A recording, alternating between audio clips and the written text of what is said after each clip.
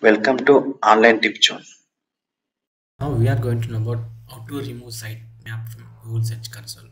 Okay, let's see. Just open your Google Search Console dashboard. After open, just select the property which you want to delete your sitemap. I am going to delete from this site. Okay. Now go to sitemaps from the left side section. Click on sitemaps. Again, now click on the sitemap. But if you have added sitemap already, just it will be display here. Just click on it. Now in the right tab corner you can see three dot icon. See here, just click on it. Here you can see the remove sitemap option. Just click on remove sitemap and again confirm it.